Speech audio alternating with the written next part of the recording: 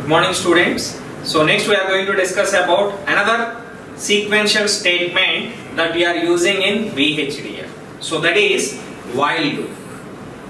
Okay. So this is how the syntax of that particular while loop seems to be.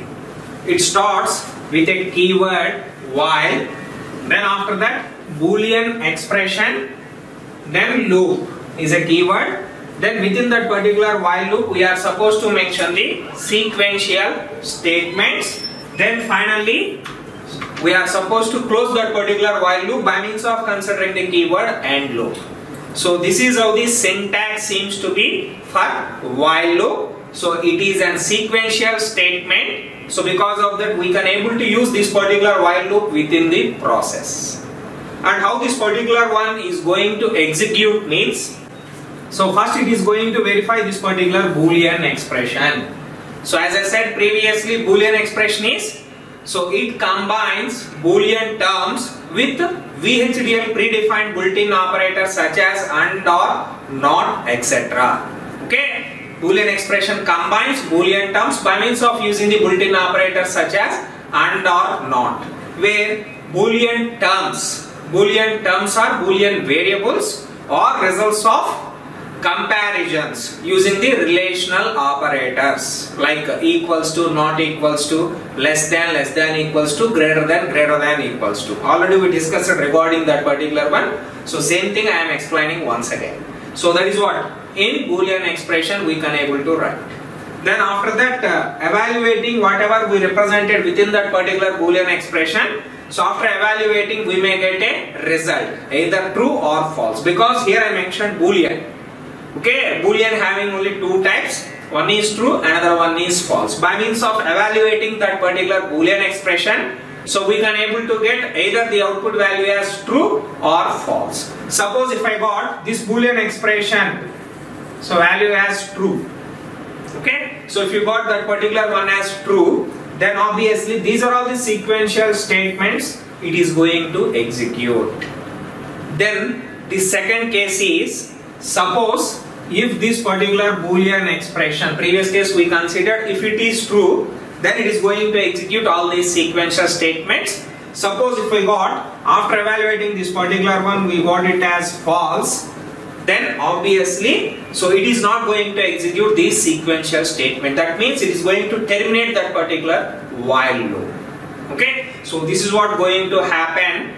So while executing this particular while loops based on the Boolean expression only. If that particular Boolean expression is true, then these are all the sequential statements it is going to execute. If that particular Boolean expression becomes false, then it is not going to execute those sequential and it is going to terminate that particular while loop. Okay, so this is how it is going to execute while loop.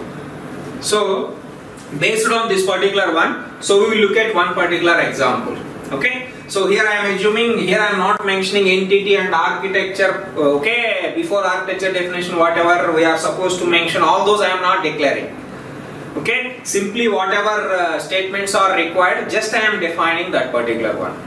So here my intention is, I would like to explain how while loop is going to execute. In that regard, so initially I am going to consider two temporary variables. So one is j. Because of that I assumed it as a variable. The assigning operator for that particular one is colon equals to, and assigned a value of 0 for that particular variable j. And next suppose if I considered sum colon equals to 10. So that is the second variable assignment statement that I considered. So because of this sum also I consider it as variable. Because of that the assigning operator is colon equals to once again, and the value that we assigned is 10. So initially before starting off while loop I assumed those two variables such as like that. Next, so if I start that particular while loop, it starts with a keyword while, then after that Boolean expression. So here j less than 20 that I mentioned. So this is the Boolean expression that I considered. Okay, then after that loop, then sequential statements. If this case is true, then what are the sequential statement it needs to execute, that we are supposed to mention within that particular while loop. So coming to that, so here I am describing such as that. So sum colon equals to sum, okay, multiplied with 2. So that is the operation that we need to perform. If this particular case is true, then it needs to perform sum must be multiplied with whatever value previously it consists of, it must be multiplied with 2. Okay, then at the same time, so j will be assigned, so j plus 3. So that is second sequential statement that I mentioned over here. So j colon equals to j plus 3. That means I am keep on increasing that particular j value within each and every loop. So increased by 3. Okay. Then we are supposed to close that particular loop by means of using the keyword end loop. Okay. So that is what. So this is the program so that I considered for this particular while loop. So what we have written over here, first j will be assigned a value of 0 because of variable assigning operator. In the same way, sum will be assigned a value of 10. Then here I consider the while loop starts with a keyword while. Then this is the boolean expression where I mentioned j less than 20. Okay. Then after that loop. Then how it is going to execute? Within this particular one I mentioned two statements. One is sum I am increasing by means of multiplying with 2. And while coming for j, so we are increasing by means of adding 3. Okay. So because of that, initially it is going to verify. Anyway, first initially we assign a value of 0. So because of that, j less than 20, so where that particular boolean expression becomes true. So because of that, it is going to perform these two operations. By means of that, j is incremented to 3. So for the second loop j, we got a value of 3. Then once again it is going to verify this particular one. Still 3 is less than 20. Because of that, once again it is going to execute these two statements. By means of that, j increased to 6. So like that, this loop keep on rotates. How many times? 6 times. Because initially for 0 one time, for 3 second time, then 6 8, okay 6 9, then 12, then 15, then 18. Then after that 21, which is greater than that particular 20. So in that regard, once if you got that particular greater than 20, greater than or equals to 20, then this loop is going to terminate. Okay, so like that it is going to execute. Initially it is going to verify the boolean expression, and if it got true, then only it is going to execute the sequential statements whatever we mentioned within that particular while loop. If you got that particular boolean expression is false, then it is not going to execute all those sequential statements. So that is how it is going to execute. Okay, that is what regarding that particular while loop. Then after that, so next we are going to discussing about the time dimension. Okay, so because till now whatever statements that we discussed, all those are all going to execute within 0 simulation time itself.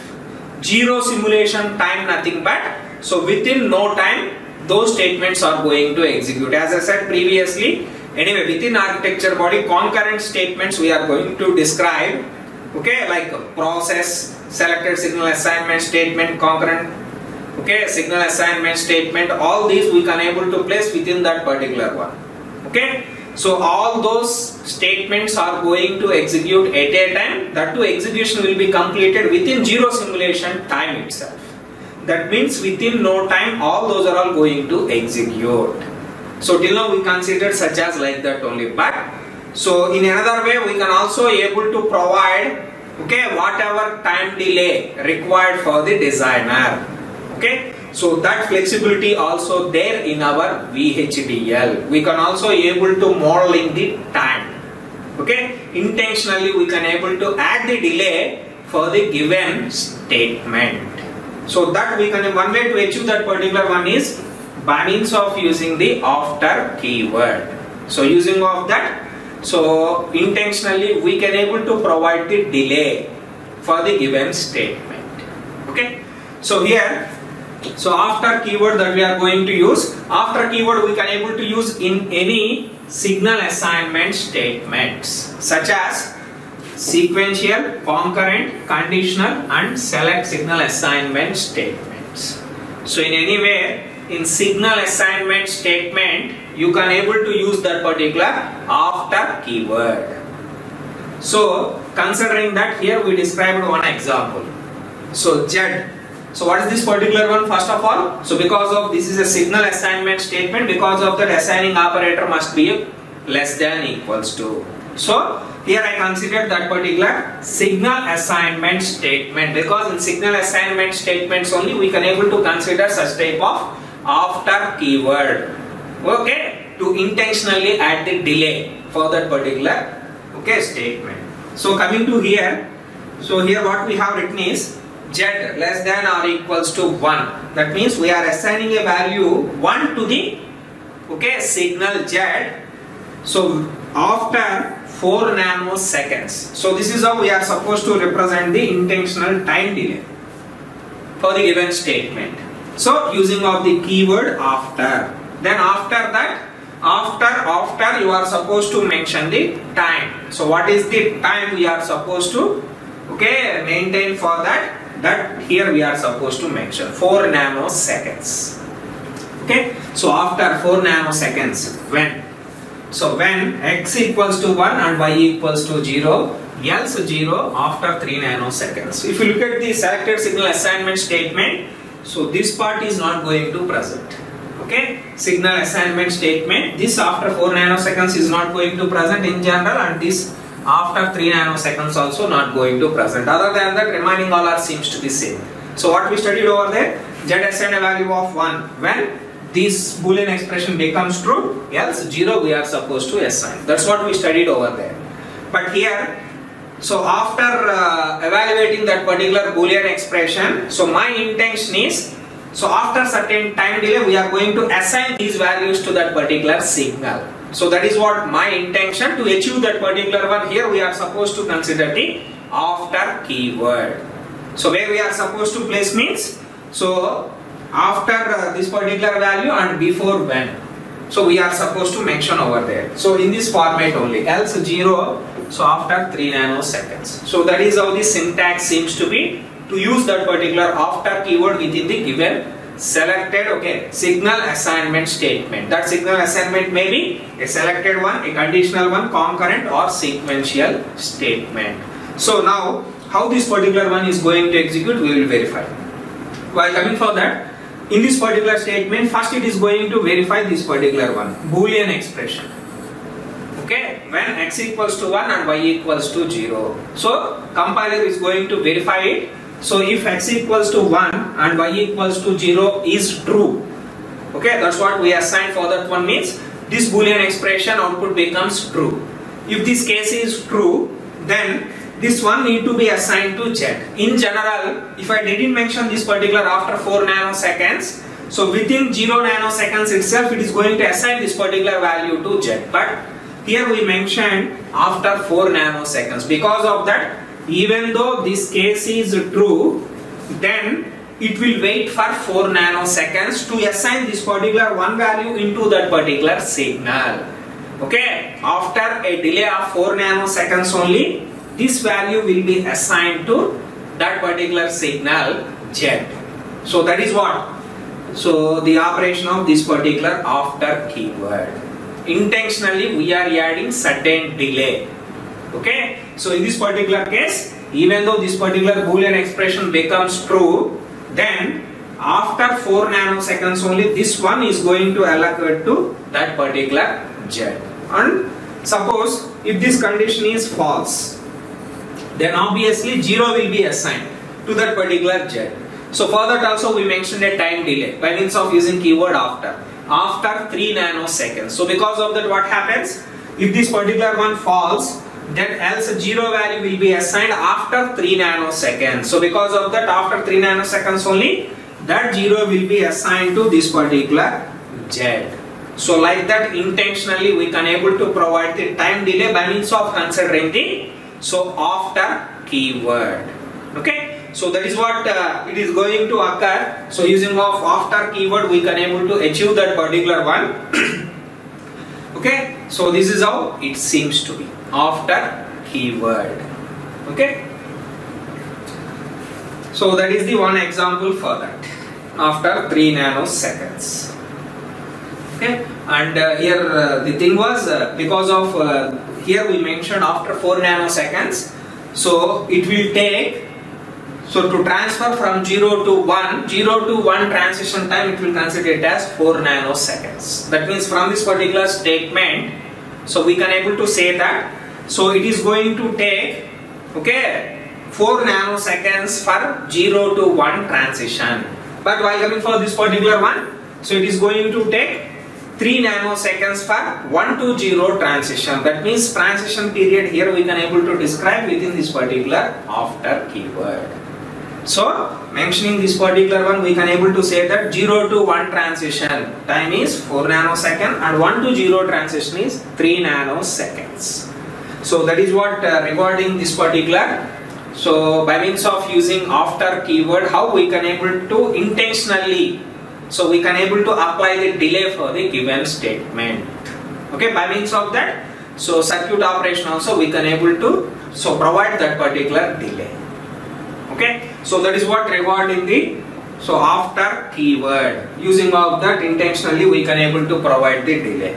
So another type of sequential statement, so that we can able to use, so that one is wait statement. Okay, so in the term itself it mentioned that wait, that means it is going to suspend the process for a specified amount of time. Wait is a sequential statement and this statement can be used to suspend a process for a specified time period.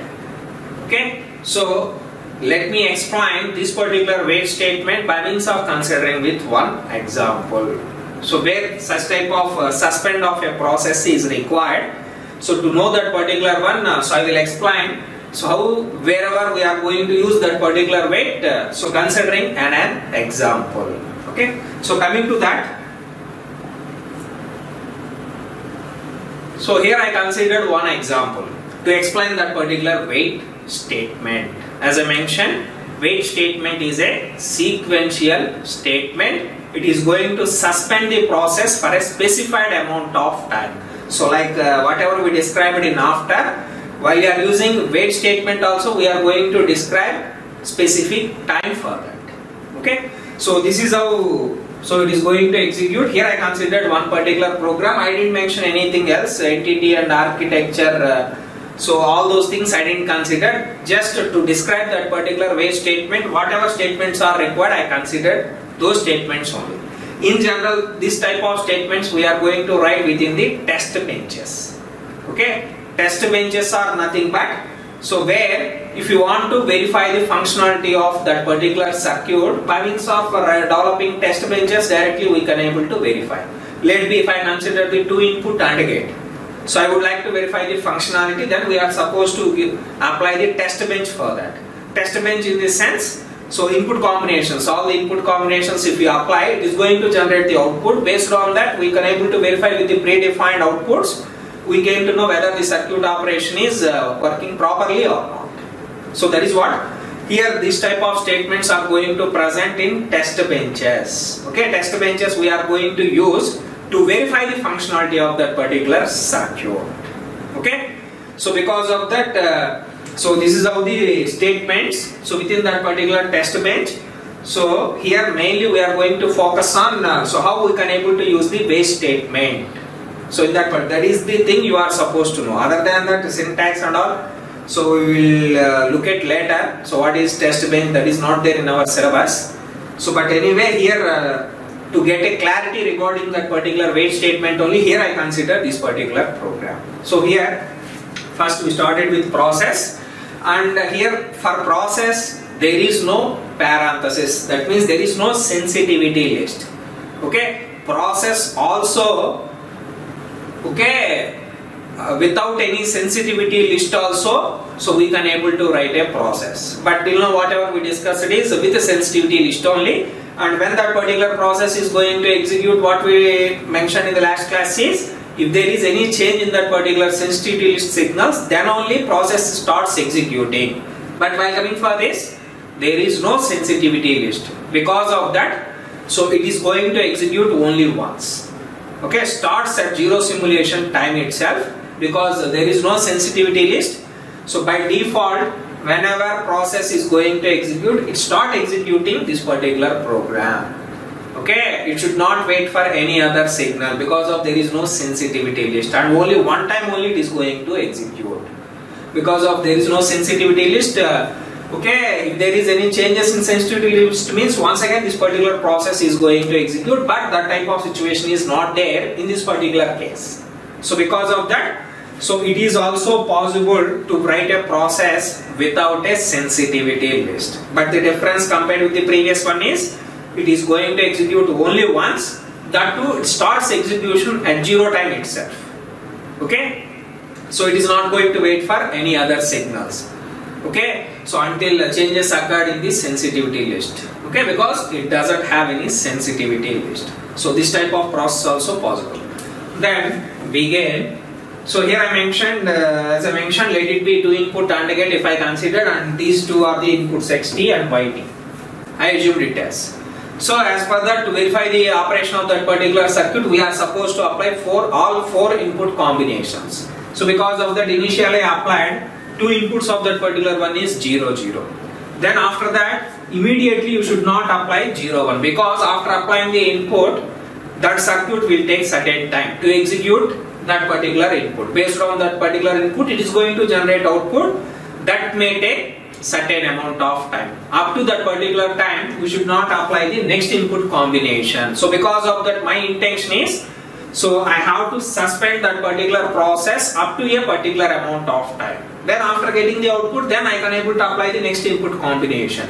So in such case, by means of using this particular wait statement, you can able to achieve it. So what here we mentioned, so this is how the syntax seems to be, how we can able to write a wait statement. So wait for 10 nanoseconds. Okay, like ordinary English only we mentioned that particular one. This is how that particular wait statement in general we can able to describe within that particular VHDL. So wait for 10 nanoseconds. So what it will do? First, this one is going to execute. After executing that particular one, so this process needs to wait for 10 nanoseconds. That means it will suspend the process for 10 nanoseconds. That means it will hold over here with these values only. So it is not allowed to execute the next statement until 10 nanoseconds. So that is what? Wait. Okay, what we described is, so wait is going to suspend the process up to a specified amount of time. So here I mentioned 10 nanoseconds now. So after executing this particular statement, so it will suspend that particular process up to 10 nanoseconds. Meanwhile, these inputs are going to apply, and based on that, circuit is going to generate the output. Then after that, after 10 nanoseconds, it is going to consider this particular next sequential statement. So here I applied, so one input as 0, another input as 1. Then once again, after applying this particular one, once again, okay, it needs to wait for 10 nanoseconds. Because of that same statement, once again I used over here, wait for 10 nanoseconds. That means once again, after executing this particular statement, this wait statement is going to suspend the process up to 10 nanoseconds. So after 10 nanoseconds, once again control comes to this particular statement. So now I applied 1, 0, and once again it needs to wait for 10 nanoseconds, and final combination is 1, 1. Then after that, here I mentioned wait. So unlike previous one, I didn't mention for 10 nanoseconds over here. So what happens? After applying this particular one, if I mention wait, so then thereafter, so this is going to suspend the process indefinitely. That means up to infinite time. So this particular statement only it remains. Okay, that means, so after applying 1, 1, so whatever output we got, so until we close that particular waveform, so it lies in that particular state itself. Okay, because of mentioned wait over here, it suspend the process indefinitely, because of we didn't mention any time, up to what time it is going to suspend. Here we described by means of mentioning the 10 nanosecond, but here we didn't describe. So if you didn't describe anything means, so always that particular process in that particular wait itself. Okay, wait state only it lies forever. Then, so that means up to we can able to close that particular waveform, it remains in that particular state itself. Okay, so that is what, and finally we are supposed to close that particular process by means of placing an AND process. So this is how, so that particular wait statement, so we can able to use in that particular test benches, especially majority cases we are going to use the test benches, and even in regular programming also we can able to use that particular wait statement wherever this type of requirement is necessary. Okay, so that is how regarding that particular wait statement. Anyway, thank you very much.